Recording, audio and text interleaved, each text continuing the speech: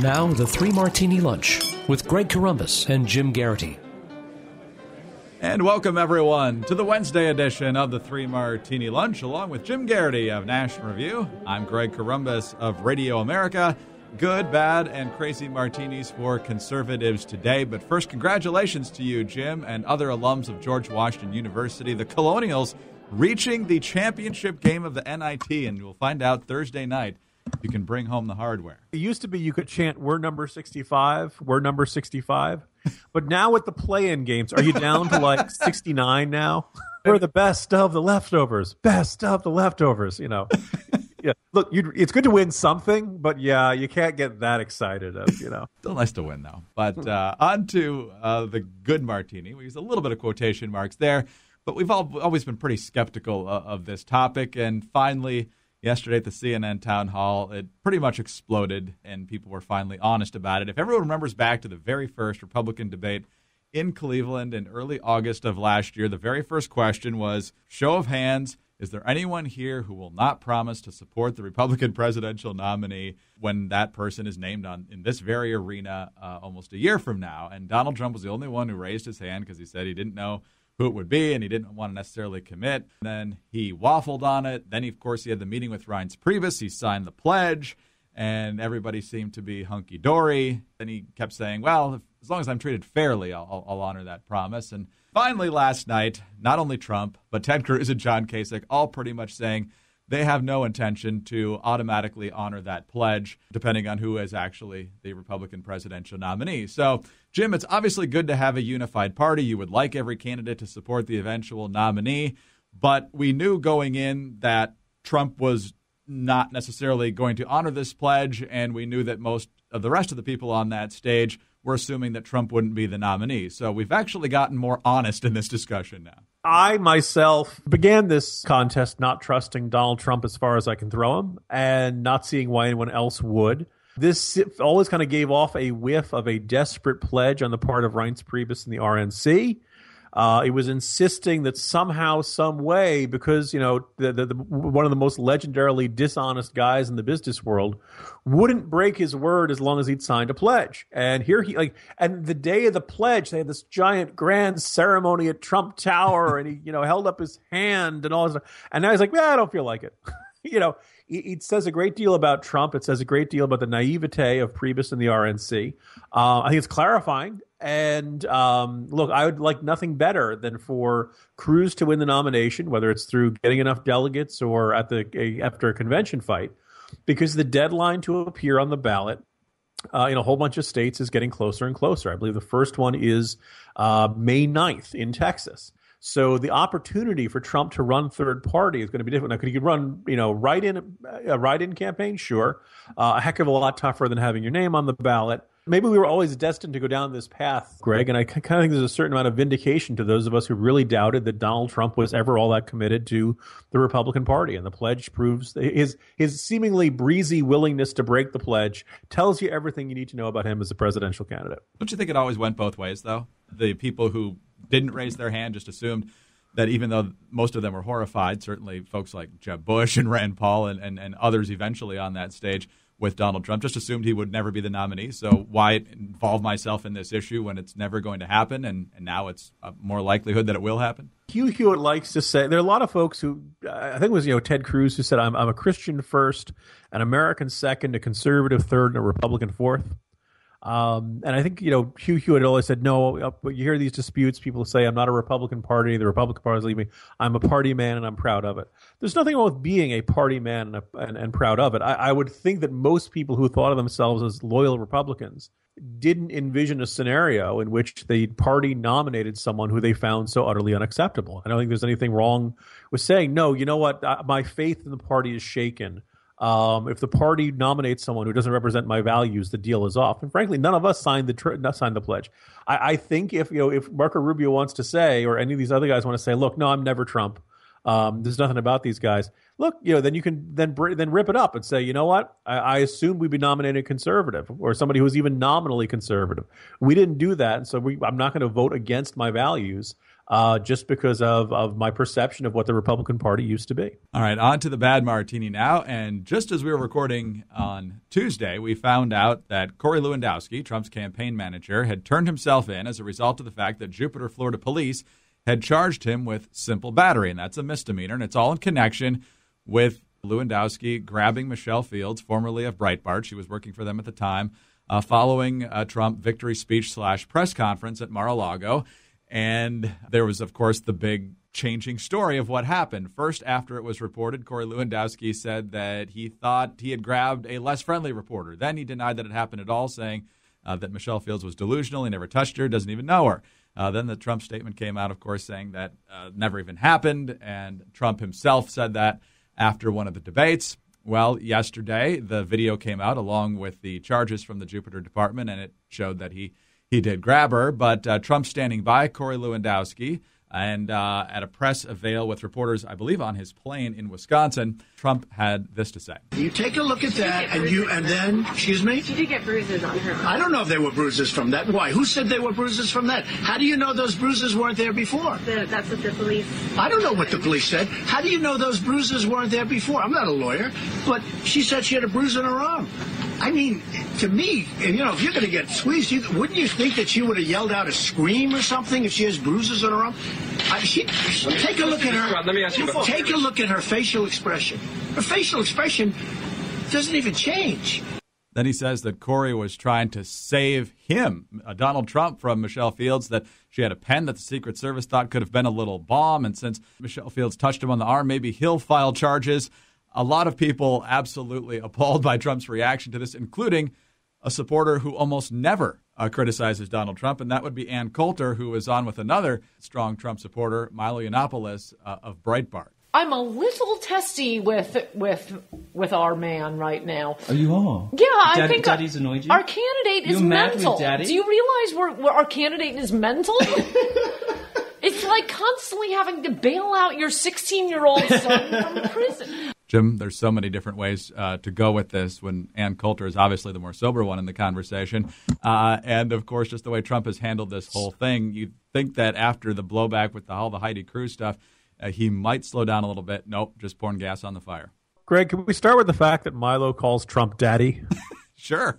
Right? I mean, that's healthy, isn't it? Like, that's perfectly normal, completely, absolutely, totally in line for political journalists to think of a Republican, think of a presidential candidate as their metaphorical father.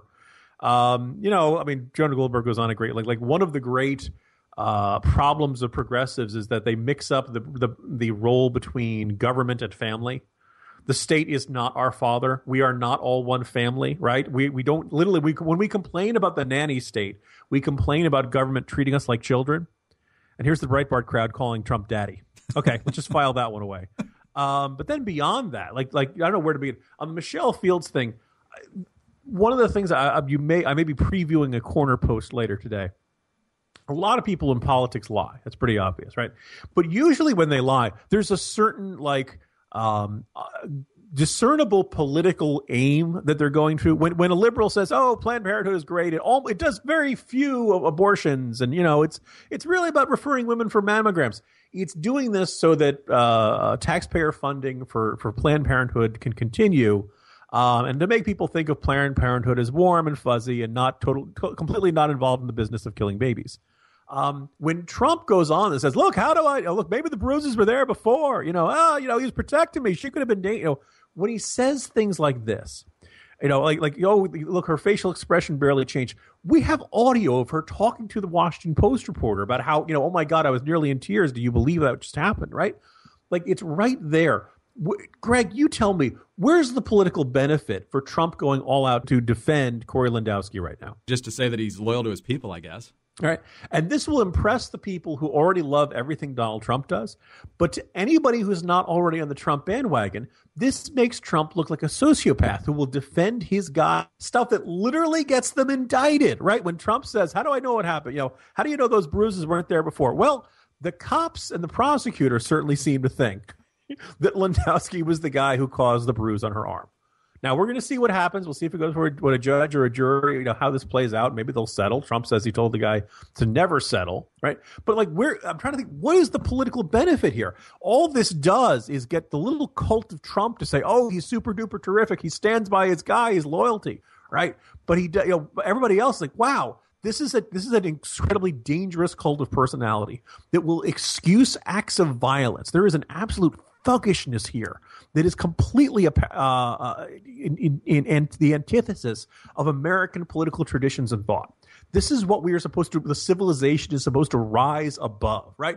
And we, Donald Trump and his. I'm glad to see Ann Coulter's finally found something she's not willing to defend him on. That basically we've reached a point where they're trying to bring us back to this Hobbesian state of nature, right? Corey Lewandowski will be beating people up in Trump administration unless unless this charge sticks to him and actually gets a year of jail time. What's kind of baffling was Katrina Pearson. That I realize I'm going a million miles a minute now, Greg, and we only have 15 minutes for this podcast, and we will end it. You'll sign off, and I'll just start yelling at the room for another 3 hours. But Katrina Pearson, the political sharp knife over on CNN said that even if Lewandowski is convicted, he will keep working for the Trump campaign. I mean, convictions for battery do not deter you from working for the Trump campaign. There you go. So here we are, Greg. Yeah, this is on a long list of bad martinis. This ranks among the worst. On to the crazy. So if only Ted Cruz could capitalize on the events of the past couple of weeks where Donald Trump has falsely accused his campaign of sponsoring the ad out in Utah, then of retweeting things about Heidi Cruz, directly tweeting things about spilling the beans on Heidi Cruz. The whole thing about the National Enquirer is kind of sorted in how it was handled. But Ted Cruz is not helping himself a lot because Ted Cruz, and a lot of people have said this, even people who like him certainly, is that his ability to address things in a seemingly genuine way eludes him a lot of the time, and it's not just on one or two issues. Yesterday, he was standing with Carly Fiorina, I believe this was in Wisconsin, and a reporter asked the question that could be considered out of line, certainly by some, it certainly was by Cruz and Fiorina, about the state of his marriage and so forth, and here's how it started.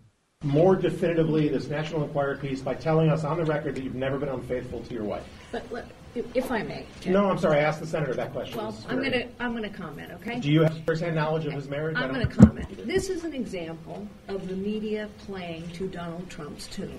So Carly Fiorina jumps in and goes on for a while about all the things that happened last week, from the terrorist attack to Obama and Cuba, that should have gotten attention, and instead the media is chasing Donald Trump's tweets.